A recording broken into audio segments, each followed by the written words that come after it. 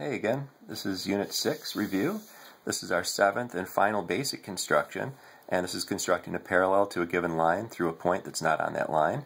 And our first step is going to be to construct a transversal that goes through point P and through our line. And we purposefully don't want this to be a right angle. We don't want this to be any specific case, just in general. Once we draw the transversal, we're going to construct an arc here at the point where they intersect. Oops, a little slip of the compass.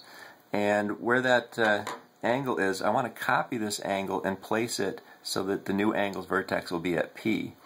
Now to do that, I'm going to take my compass. I did not move the compass, and I'm going to strike an arc that cuts through the transversal and is about the same length as the arc that I drew in the first place.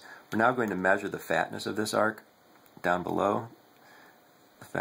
There's the fatness of that angle, and we're going to strike an arc to show that we measured the fatness. And then we're going to also come up here and transfer the fatness up here. Now oftentimes it's smart, instead of measuring the fatness like I did, always put the compass point on the transversal. That way you don't forget that it's got to be on the transversal up here also. Alright, so it's another way to do it. Lastly, where these intersect, we're going to draw the line that is parallel to the given line through those 2 points.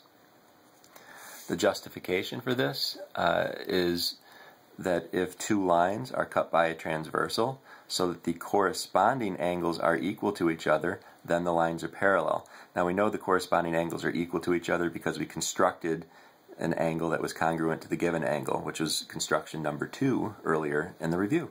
Thanks for watching.